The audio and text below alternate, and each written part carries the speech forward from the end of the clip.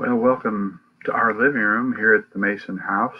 We just decided to have you all over here for Bible class tonight. Actually, we were instructed to by the situations going on, as you well know, in our world. And so we're making do. But we welcome you here and invite you to a little time of Bible study as we normally would be doing on Wednesday night, but at our building. But glad to have you here. And that we have this kind of ability to broadcast is a blessing for a time like this, no doubt. Just wanted to encourage you to be keeping track of emails and social media posts that the church is putting out, sort of letting you know what's going on with our assemblies and so forth in coming days. Won't go through those announcements right now. We'll just get into our study, but those are available in other forums. I want to study with you tonight maybe a passage you haven't looked at or a book. If you've listened to me long enough, you know I like to get us into texts maybe that we have not looked at before. This is an easy book to miss. That we're going to study from tonight because it's tucked between two other really big, important books, between the prophet Jeremiah and the prophet Ezekiel. It's easy to miss the little book of Lamentations that comes in between there. It's not one that we often turn to, but there is a great message in the book that I think maybe would be helpful to us this week. So we're going to study in particular from just about the middle passage of Lamentations, Lamentations chapter 3, verses 21 through 24. A little background on this book to help us understand what's going on here. This book is, as its title suggests, a lament. It is a lament, really, over the fall of the city of Jerusalem, the destruction of the city and all that went along with that. The city was destroyed by the Babylonians in 586 BC, and sometime later this poem was written as a lament over that event. Jeremiah was known to be a writer of laments. He not only the book that features his name as the title, the book of Jeremiah, but also Lamentations is credited him. And as time went on from the destruction of Jerusalem and this book was composed, it was read each year when the nation would commemorate the destruction, the fall of Jerusalem, the destruction of the nation. Eventually, they had a sort of a festival or a holiday, you might call it, called the 9th of Av. Av was a month in the Hebrew calendar, and that was the day where they remembered the fall of Jerusalem. And to this day, Jews who are observant of these things will read the book of Lamentations at the festival of the 9th of Av. So that became even more important when, in New Testament times, the city of Jerusalem was destroyed in 70 AD, and so Jews continued to observe and read this book, both for the 586 BC destruction and for the 70 AD destruction. One of the interesting things about Lamentations is that it's a big acrostic poem. You're familiar with acrostics, I'm sure. We use them at times, for instance, with the word grace. When we ask, how do you define grace? Some will say God's riches at Christ's expense. That's an acrostic where each letter stands for something. It's been done with the word Bible as well. You may have heard the acrostic for Bible. Basic instructions before leaving earth, Bible. Well, a similar thing is done in the book of Lamentations. It's a huge acrostic poem. We have 5 chapters in Lamentations, and you'll notice that 4 of the 5 chapters have 22 verses. That's because there are 22 letters in the Hebrew alphabet, the language that the book was written in. And so you're getting A, B, C, their equivalent in each chapter with each verse. The middle chapter, the one we're going to study from in particular, chapter 3, has 66 verses, a multiple of 22. So 3 different times an acrostic is used in chapter 3. Now, this is all in the original language, of course. We don't see it as easily in English. But it tells you something about the book, how important it was. They used acrostics to help people memorize and to sort of be very careful in the composition and to be very complete in the thought. So it's sort of saying, here is the A to Z of our mourning, our lamentation over the destruction of our city, Jerusalem. And so it tells you something about the importance of the book to the people and the original readers of it and those who used it in time to come. Lamentations, might take a moment and sort of define that word itself, a lament. A lament is something that expresses deep sorrow. It's a mourning. It's a grieving of something. And so as you look at Lamentations, as you read it, you'll notice that just about every verse in some way expresses that lament. In fact, all but 4 verses in Lamentations does just that. It laments, expresses grief and sorrow. And it's all about this terrible tragedy of the destruction of their nation and their capital city and their place of worship, the temple. This was a complete disaster for the people of God at the time. And it was something that the prophets had said was coming if they didn't change, if they didn't repent and be more faithful to God. But they did not heed the warnings, and the Babylonian armies swept in and totally destroyed the city and the temple. And at that time, not only were the buildings destroyed, but also people were killed and slaughtered, and the soldiers raped citizens of Jerusalem. Families were torn apart. People were carried away into captivity. And all of it brought on the people by God as a punishment for their sin. And that's really focused on in chapter 2, the sins that brought this about. So you have all this description and lament of what happened at this time.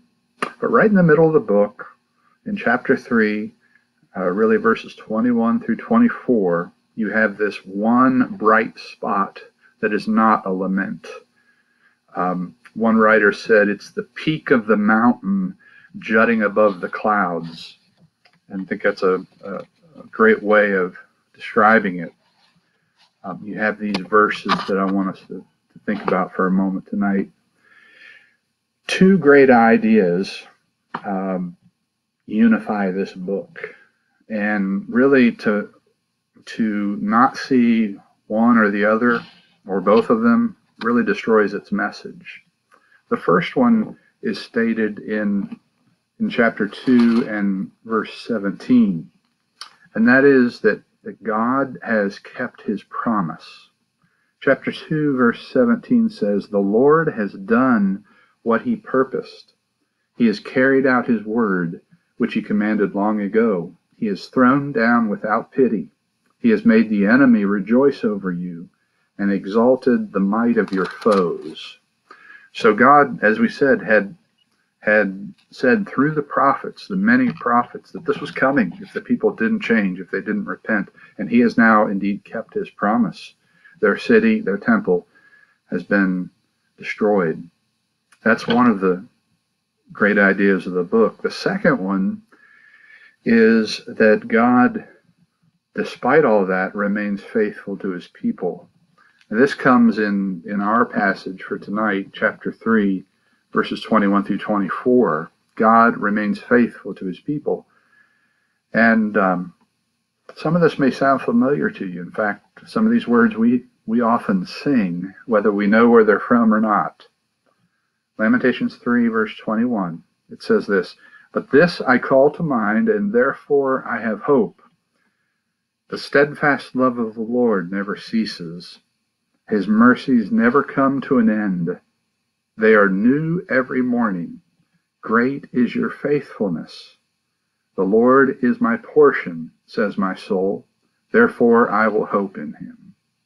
Probably a lot of that reading you could have quoted as I started reading it because, as I said, we sing that song so often. This is another great idea of the book, and it's right at the heart of the book, right at the middle. Again, that God, despite everything that's happened, remains faithful to his people. And these really point out two important aspects of who God is. The Bible is about God. He's the center of it. He is the hero of every story. And two important things we learn about God in Lamentations is, number one, he's a God of righteousness. In fact, he will punish sin and rebellion, which he does, as is remembered by this book. So that's important. That's an important part of who God is. But secondly, God is also a God of faithfulness.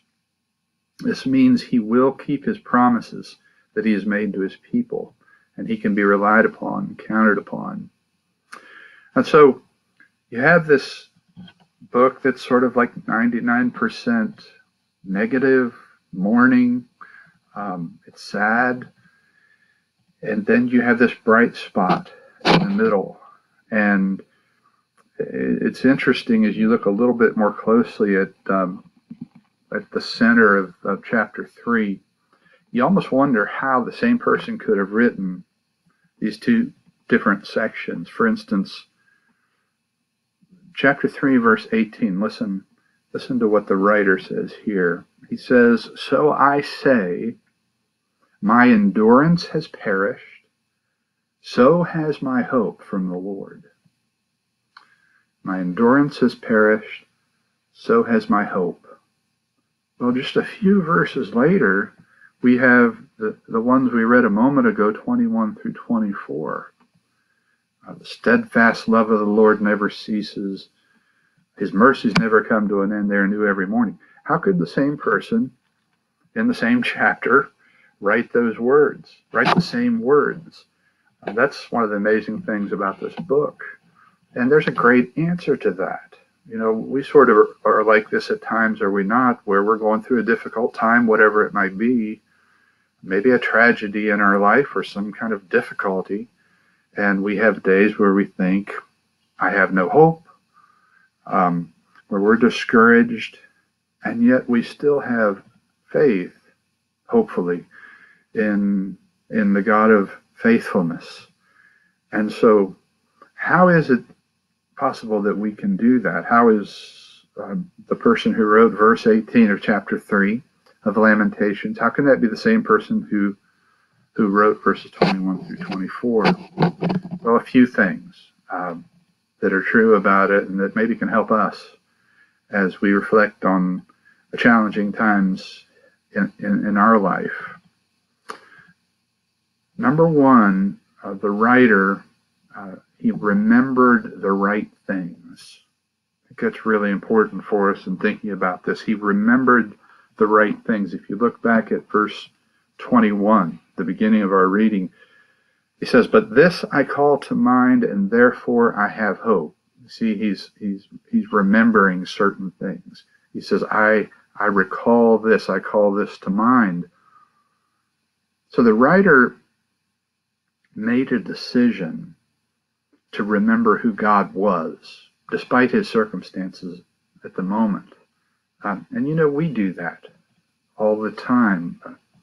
For instance, we take the Lord's Supper every week on the Lord's Day, so we will remember who God is. and what he has done for us. And we recall his goodness to us, his past mercies. We recall our conversion, becoming believers and becoming a follower of Jesus and all the blessings that came with that. And we recall how our lives changed. And so we choose to remember the right things. That's important to do when we're in the midst of challenges. And that's what this writer did in Lamentations. A second thing he did was he experienced the love of God. First, he remembered the right things, but then he experienced the love of God. Verse 22, the steadfast love of the Lord never ceases. His mercies never come to an end. From the writer's perspective, despite everything that had happened, the destruction of his city, the carrying away into captivity, loss of freedom, he was still alive. I mean, he still existed, and he could reflect on the love of God. This word, steadfast love, in this translation is sort of analogous to the word in the New Testament that I'm sure you've heard about before, the Greek word agape. The steadfast love of the Lord is God's loyal love. Again, recalling that he is always loyal to his promises. He doesn't forsake what he has promised his people. And that's something that we need to remember, even at times when we might look around us and not see it, obviously. This man had experienced the love of God, and he remembered it. And this was something that sustained him. There's a great passage back in the law in Exodus chapter 34, where God reveals, you might remember, to Moses who he is. He's up on the mountain receiving the law from God. There's this great scene in chapter 34 where God basically gives his resume, who he is. Verses 5 through 7 of Exodus 34, it says, the Lord descended in the cloud and stood with Moses there and proclaimed the name of the Lord. The Lord passed before him and proclaimed, the Lord, a God merciful and gracious, slow to anger, and abounding in steadfast love and faithfulness, keeping steadfast love for thousands, forgiving iniquity and transgression and sin, but who will by no means clear the guilty, visiting the iniquity of the fathers on the children and the children's children to the third and fourth generation. And notice, as God describes himself, that he emphasizes these two things we talked about in this study, that God is a God of righteousness. That means he will punish, but he is also a God of faithfulness and mercy and grace. And this description, this self-description of God is repeated over and over throughout the Old Testament in different passages where people want to talk about what God is like. So our writer, how could he write both these depressing passages and this wonderful, hopeful one right in the middle of chapter 3? He remembered the right things. He experienced the love of God. He also experienced the faithfulness of God. Again, verse 23 of our text, he had just talked about steadfast love and God's mercies, and he says they are new every morning. Great is your faithfulness. So he recognizes that every day there are mercies and to be received, and the love of God is available to us. And I think there are times when we just need to step back and appreciate the daily mercies of our God. Appreciate family. Now, likely you're spending a lot more time with them these days, in these few weeks, hopefully, of quarantine and so forth than you're used to. And maybe we're being able to be reminded of the mercy of family. We're certainly reminded of the blessing of health in a time like this. And that's something that we can be thankful for every day while we have it. And life itself. and the fact that we have great hope beyond this life. These are daily mercies of God. And then there are those special mercies that he dispenses at times, whether it's healing in response to prayer or answers to prayer, a blessing in our work, maybe a bonus at work, or even just a compliment from someone that comes to us at the right time. Every good thing comes from God, and those are daily mercies he sheds upon us. So that's an important thing that this writer and we need to remember. We need to experience the faithfulness of God. Now, one other thing I believe in this passage we see in the last verse that we read, verse 24, is this person realized God was his only choice. If there were any other God, maybe he would turn there, but there wasn't. God was his only choice.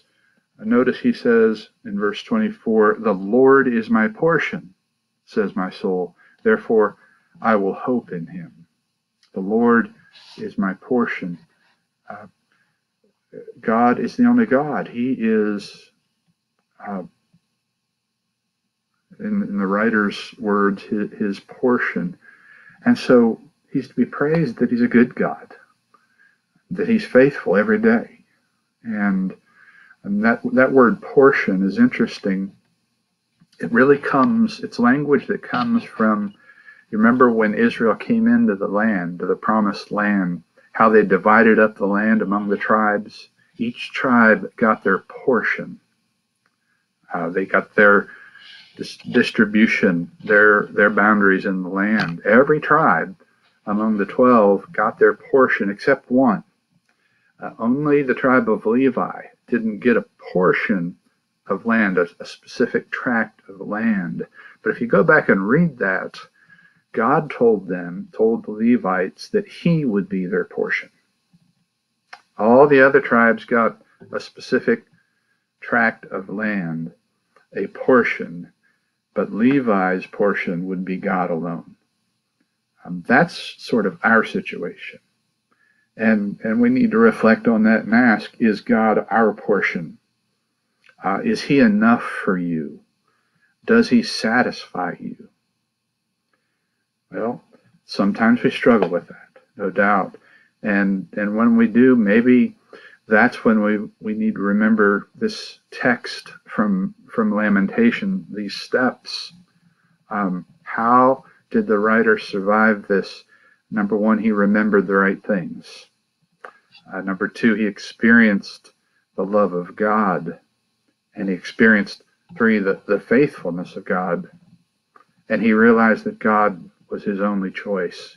God was truly his portion. One of the older commentators on this book in our brotherhood, Dr. Tony Ash, said that Lamentations is a great call to faith, brighter because of the dark times from which it issued. And so, I almost wonder sometimes why we don't have a lot of poetry or even very many songs in our repertoire of spiritual songs that are lamentations. There was a time in our world where we had more of those, and maybe now's a time where we should be composing them. Lament is a part of faith. We reflect on a difficult situation, a tragedy, and we put into words how it was awful on one hand, but we saw the faithfulness of God on the other. That's what Lamentations is really about at its heart. And I don't think it's a book that we should leave behind. It's there for us for a reason. It's sort of a forgotten prayer for us. And it should be a part of our faith in Christ. Maybe we can revive it. I'd encourage you to read it in these days when you perhaps have a little bit more time to read. Again, just 5 chapters. And I'll warn you, a lot of it is depressing. But if it gets too much, just remember the heart of the book chapter 3, 21 through 24, that's what sets it all in perspective. And that's what can bolster our faith, I believe. I want to thank you for being a part of the study tonight. Why don't we have a word of prayer and then we'll close. Holy God, we bow before you. We're thankful for your love and grace and your mercies every morning. We know they're new to us every day. Help us to always be grateful and then to share your goodness and mercy with others. Thank you for this family that we have in Christ. Thank you for the ability to interact even with this modern technology in this time where we're isolated from one another. Please be with us. Please be with those who are struggling physically, that might be sick. And we pray that very soon you will remove these threats from us and that we'll be able to get back to a normal walk of life. Give us strength until that time. Thank you for hearing us. Thank you for the depth and riches of your word. Pray that we've handled it in the right way tonight. And thank you for your Son, who went through the worst for us to save us.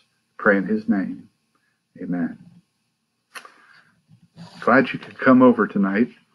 And again, please keep listening for calls, emails, other bits of information that will be coming from the congregation, and let us know if there's some way that we can be of assistance to you. God bless you until the next time we meet.